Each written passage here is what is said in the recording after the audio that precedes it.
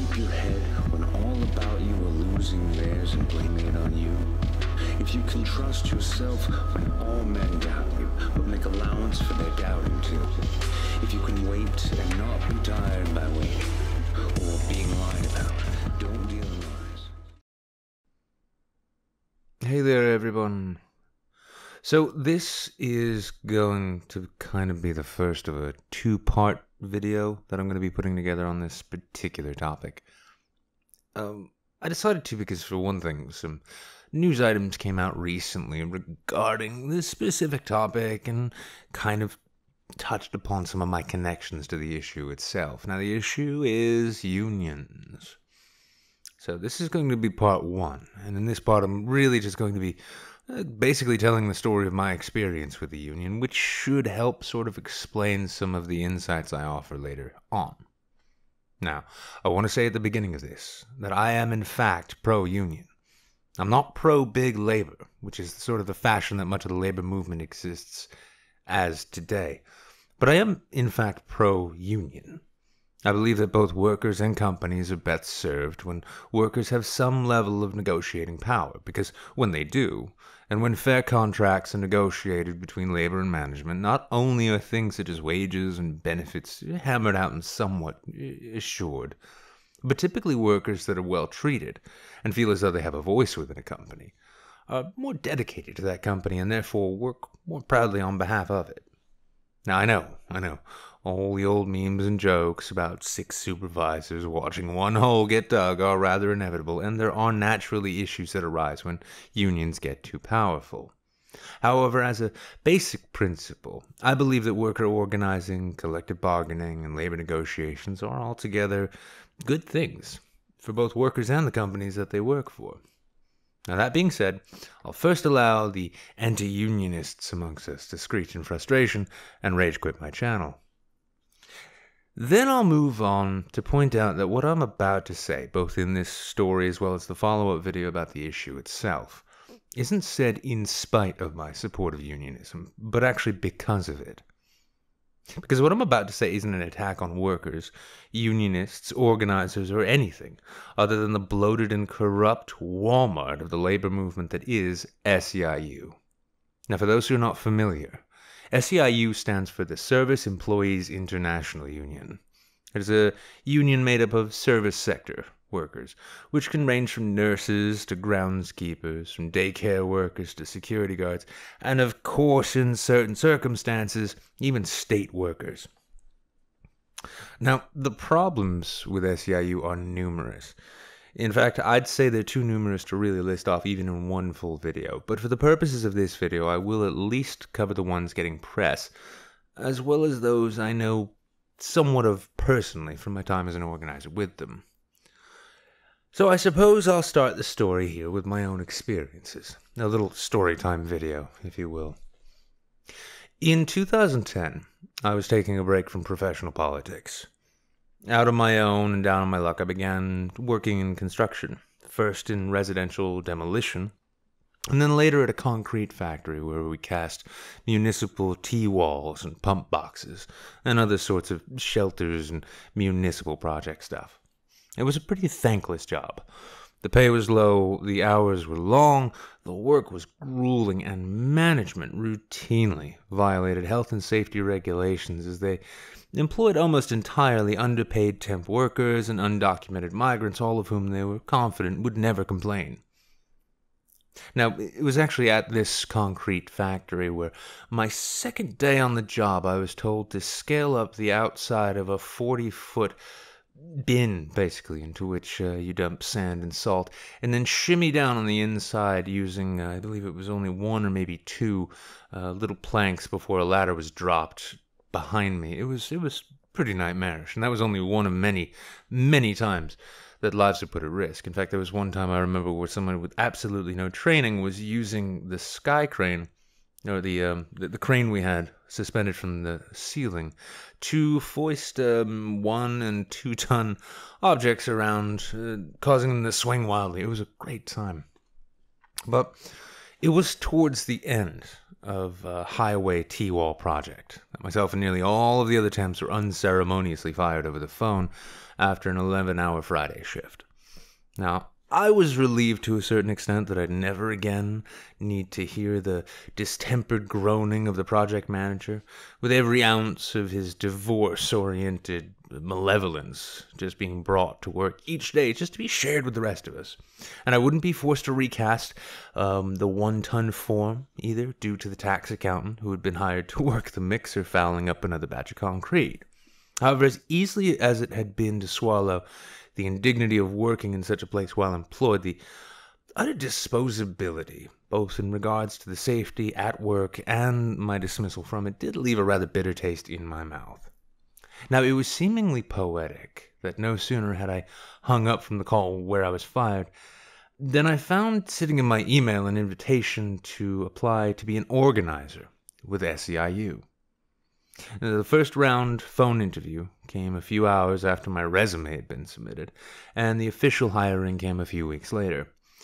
Now, to clarify, this was not just some random act of the cosmos. I had been subscribed to numerous leftist political job sites, and had even previously applied, and even previously worked with SEIU, actually, as a contract organizer with their political action committee. Now, in the political contracting world, finding that full-time staff employment position as opposed to jumping from contract to contract is really the goal for a lot of people. And regardless, though, I had, after many years, landed the job as a full-time traveling union organizer, and I was really looking forward to it. So the first deployment was to organize home-based nurses in southwestern Pennsylvania. Now, it was there that I really first came to understand what the details and the practices of labor organizing really were. And honestly, it's also where I came to really discover the virtue to it. Now, the terrain we were working in was really hilly. This was deep Rust Belt country. And most of the areas we went to were exceptionally poor as well. Now, often my trainer and I, because we'd go out in pairs, we'd find ourselves deep in the country, driving for sometimes up to an hour, just to speak to a single worker. Now, in these conversations with women who on average made about minimum wage, and they were billing out at a capped level of 20 hours a week, even though they were usually working upwards of 40, I really came to appreciate the sorts of selflessness and humility that accompanied doing that kind of good work. Time and time again, as we attempt to sort of apply the standard questions about wages and benefits and hours and time off and all of that, the nurses we were talking to would just always turn the conversations back around, asking if by forming a union that they could better somehow advocate on behalf of their patients and advocate for things such as newer equipment or outing days into town with other clients and patients. And really just all things that were quality of life related in respect to the people that they were caring for. And these people were some of the most genuine people I ever met. Now, in one of the most genuine experiences of these, I found each conversation with them caused me to work a little bit harder each time. It was about a month after, the organizers, myself included on this campaign, we were all pulled and we were sent off. Sent up to work yet another campaign. This one, however, was not actually of a labor organizing variety. It was actually a political organizing campaign. And this time we were seeking to organize a movement against then Governor Scott Walker up in Wisconsin. Now, the center of the campaign was around a proposed light rail system that would have connected Milwaukee with Madison. And this would have potentially created thousands of jobs. And now Walker had shut this down for a myriad of odd reasons, but the biggest one really seemed to be a sort of fashionable fuck you to Obama, who was attempting to push out a stimulus package which focused on infrastructure. It's funny how infrastructure spending suddenly became a popular idea just a few years later.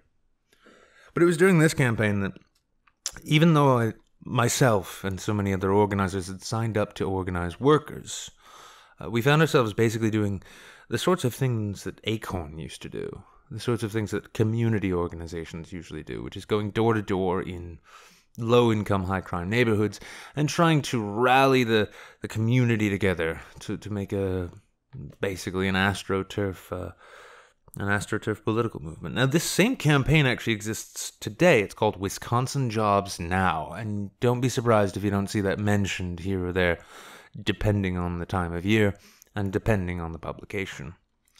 But not to digress too much further, we spent several months there in Wisconsin, door to door, day after day, sometimes working 10, 11 hours straight, just trying to organize these movements. And eventually, after a couple of weeks, we managed to organize roughly around 700 or 800 people that we bussed out from Milwaukee to Madison to help ring the Capitol in a protest against Governor Walker's inauguration. Now, I've told a similar story in the past about this being my first experience with the Black Flag anarchists. This was the same demonstration. Once we'd achieved that, it seemed as though after about a month or two that it was again time for a shakeup, and everyone was to be redeployed once again. Now, what happened in Wisconsin ultimately ended up being an occupation, namely by the other sort of competitor union of SEIU, at least on the state side, AFSCME. And that's all history and a story for another time. But I was actually myself sent immediately down to Florida, down to Fort Lauderdale. And while I was there, I was unceremoniously kicked off of that campaign after 2 days when a very, let's call her, bullish, masculine lesbian who clearly didn't like white people or men decided just without reason that I wasn't right for the campaign. Now, when I was sent back, I was told that it was because I don't understand the struggle of the working classes, which was something that I was told in Wisconsin by my handler at the time, a stocky woman named May, that because I was white, it was impossible for me to understand the struggles of the working class or what it was like to be poor. Joke's on you, May. But so once again, bounced off campaign, was told to wait. This time I was deployed then to, first to Minneapolis and then off to Rochester, Minnesota. Now, I keep getting redeployed, and you're probably wondering what the point of all this is. Well, in their rush to be diverse as they could, SEIU was very keen to throw organizers around more as a matter of principle than practicality. Imagine this, if you will, for those of you who've seen my face. Take about 20 pounds off of me, a bit leaner, maybe a little more gaunt, far more tired, dressed in a black pea coat in the middle of February in rural Rochester, Minnesota. I'm tasked with talking with home-based daycare workers.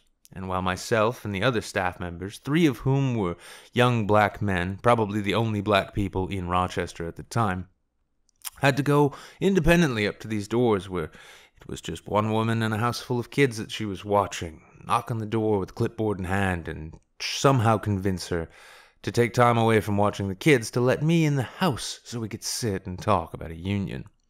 It didn't go over too well. Soon, though, after a good amount of complaining, I was finally sent off to a real worker campaign, and this is where things get really interesting. Being shot down to Philadelphia, I was sent to work with the SEIU local known as 32BJ. I don't know where the BJ came from either, but maybe somebody just had a sense of humor. But 32BJ specializes in security and groundskeepers. In fact, there's a particular blogger from a particular borough of a particular city who's a proud member of 32BJ and talks of it often when he's not pretending to be a police officer. I digress again, though. In Philly, working with 32BJ, we were tasked to organize the security workers of Allied Barton Security. Now, in our conversations, we did indeed find out that these were people who were making $8 or $9 an hour, had next to no real benefits to speak of, and were oftentimes being made to do things which were in excess of the stated duties and contract that Allied Barton had. Things like patrolling the far north side of Drexel University and crossing Spring Garden, because once you cross Spring Garden, you get into a much different territory than Drexel has, for those who've maybe not been to Philadelphia. This was, in times gone by, the site of fire bombings, and was routinely also the site of muggings, drug deals, and all sorts of other shadowy activity. I spoke to a number of security guards who were actually sent up there and ended up being beaten, robbed, and in one case even stabbed, with the company doing next to nothing about it or adjusting really any kind of patrol parameters whatsoever. But as I spoke to these workers, I also came to find out that 32BJ, an SEIU, had apparently attempted to organize in Philadelphia 4 times before this one. And that each time, as soon as a sweetheart deal was struck between the brass in the office and the corporate board, all of a sudden, whatever workers had come out in support of the union were generally sort of sacrificed, left to be fired or transferred to a site so far away they'd have to quit. It took me naturally quite a while to get these workers' trust. Once I did, though, they really were still a bit cagey about the whole thing. After another month of working, one time I worked 2 straight 18-hour days before collapsing. But finally they began to actually come out and talk and come to meetings. Now that's an essential part of organizing a union, is when you get individual workers to agree to come to meetings that you hold either in a cafe somewhere, a bookstore, or perhaps even at the office itself. But once they take their own time to come to one of these meetings, then you know that they're at least somewhat motivated to take the steps to actually organize that 50+1% they need for a union. So where's all this story going? I know, I've been rambling. It's getting there. As soon as they began coming out and actually attending meetings and I was showing some form of progress, I was inexplicably pulled from the Drexel University site and sent off to another series of different sites around Philadelphia to organize workers from a different security company. Now, these workers had not been previously talked to, so to them it was all a fresh concept and all very exciting, and getting them organized took next to no time at all. But curiously, when I had a nice, healthy meeting of roughly about 15 or 20 different security guards there to learn about what the benefits of having a union could be, I was pulled aside by the campaign head, a man by the name of Neil Diaz, and told that I needed to actually stop organizing them. He didn't want any more of them signing cards or actually joining the union. When I asked him why, he said it was because they were probably going to have to burn them. It was then that I found out that the entire campaign that I had been reassigned to in Philadelphia was nothing more than a ruse to try and put some pressure on the Allied Barton corporate heads to come to a negotiating table with the SEIU brass so they could hammer out another deal between them. I really didn't like the idea of selling workers out. And I liked the idea even less that the same sort of union who would sell them out was supposedly taking on the workers I had organized at Drexel. Those who would come out knowing that SEIU had fucked their predecessors over, but were going to give it a shot anyway because they were working directly with me. Now, I was receiving regular text messages and phone calls at the time asking where I was and why they hadn't seen me. And I began going up and paying visits to the workers that I'd spoken with at Drexel. They had then told me that no one had been around, despite having been assured myself that someone would be taking over the turf and taking over the information and picking up right where I left off. It was about this time that it became clear that 32BJ, and especially Neil, didn't really like me being there. It was also in conversation that I'd heard him having with another campaign head, where he was saying that he'd love to get some pussy in on this campaign, you know, bro? Yeah, it was that kind of environment with that guy. Soon enough, though, another transfer was coming through. I was being pulled from Philadelphia and sent curiously back to the one place that I had stipulated in our negotiations to begin with that I didn't want to go, back to New Hampshire. Wondering what in the hell kind of campaign I could be working in New Hampshire, especially after working with very low-wage workers who were usually doing heavy, if not important work, being grossly underpaid and neglected by their companies. I had to wonder what sort of worker base in New Hampshire could there be to organize of that nature. And then I found out the administrative and technical staff of UNH. Going out to the college campus, my job is not to meet with the groundskeepers or the janitors, the food service personnel, or any of the actual laborers or the working class stiffs at the university who desperately wanted union representation. No, I was there to speak to people building satellite components. The local, as it turned out, had selected this group of people, realizing that at their given average salary rates, that if we were able to establish a union with dues-paying members from their particular circles, that the union would be well funded to continue its political efforts. I was summarily fired when that campaign went under, and to be honest, there was no saving it to begin with. But it was after this that an interesting sort of series of events unfolded. For weeks I had attempted to contact 32BJ in Philadelphia in attempts of actually securing the full-time position that they were advertising on various different job sites. And never a returned call, not once. No return calls, no return emails, right up until it was a couple months afterwards, and a call came in from a Philadelphia number that kind of looked familiar. Answering it, I discovered that it was one of my leaders, one of the more active security guards at Drexel, and he was calling to ask where I had been. He said the time was coming soon when they'd be submitting all of their cards to the state and looking for recognition from the state as a bargaining unit, a union, and that no one had come to see him since I'd left. This was months. When I pressed him on it, he said there had been some people sent out to disperse and then collect union cards, but other than that, no one had shown up.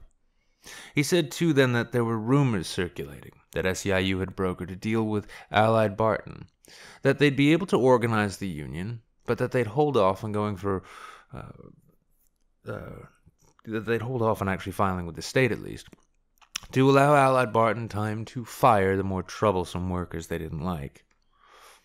They were basically giving them a grace period to clean house, and then they'd let SEIU roll in, organize what few workers remained without issue, and then move on. More fucking workers over, in the name of making money for the union. I instructed them to burn their cards. In truth, I told them just to go down to the union hall because he thought I meant literally set them on fire. I said, go down to the hall with everyone, demand your cards, and then tear them up and throw them away. Do not join with SEIU. He took my advice, and then a week later, good old Neil Diaz called me out of the blue, asking me insisting that I turn over all the information I still had from Drexel, all my contacts, my leaders, and everything. I asked him why, and he said that was union business. I asked him about the rumors, and he said, listen, you think they'd be better off without us? And I told him yes, and I hung up. About a month later, I then saw a news item in Labor Notes. It's a union news blog of sorts. To find out that Allied Barton guards at I believe it was Temple University or UPenn, had outright rejected SEIU. Having previously joined, they tore their cards up, reorganized in the same ways that we taught them to, and then established their own shop unions, proving that they had the majority within their workplace on their own without some gold and purple umbrella union supporting them, supposedly. And they got recognition and then went into bargaining. Now, I've told you all of this because my experience with SEIU as an organizer has shown me that they are crooked through and through. SEIU itself is actually so abusive to its own staff and organizers that there is a union for union organizers. It's called UUR.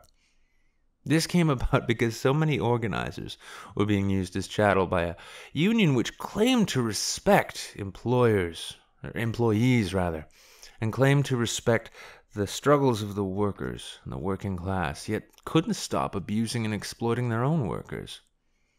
If it wasn't for senior organizers trying to fuck junior organizers, or certain seniors and supervisors of, let's say, Mexican or African American descent, telling all of the whites in the room that they couldn't possibly understand poverty or struggle, right up through the actions of fucking their own workers over and then fucking the workers that they were organizing over. It was funny because remembering back when I first lost the job at the concrete factory and was hired on by SEIU, the initial deployment was meant to be to California. What I'd learned afterwards was that the deployment to California was SEIU literally staffing up and using union organizers to break union organizing efforts on the behalf of nurses from California who wished to have their own union and no longer be a part of SEIU. Now, again, I've gone over this because SEIU, for those who don't know, is as crooked as it gets. And I'm saying this not to bash to bash unionism itself, but actually because unions in general and the labor movement, I feel, would be best served if SEIU was to just die and go away. Now, though that's not likely to happen overnight, as we'll see in the next video, it does seem as though it's coming because so much of the botched sets of priorities that those in places of power within this union have, those which seem to see the worker base itself and the infrastructure of the union not as a way to advance the cause of workers' rights, but as a way to advance racially themed social justice ideals. It has not only actually failed to accomplish what it is they set out to do, but it has largely failed to protect the union from shrinkage. So, appreciate you sitting through this part 1. I hope you don't mind me just sort of diving into a story of mine in order to sort of set the stage a bit. Part 2 will be a little bit more involved, and we'll be looking a little bit more at exactly how it is that unions such as SEIU are both corrupt, as well as how that corruption is starting to feed their downfall. So, short of all that, thank you all for your time, and I will see you in the next piece. Cheers.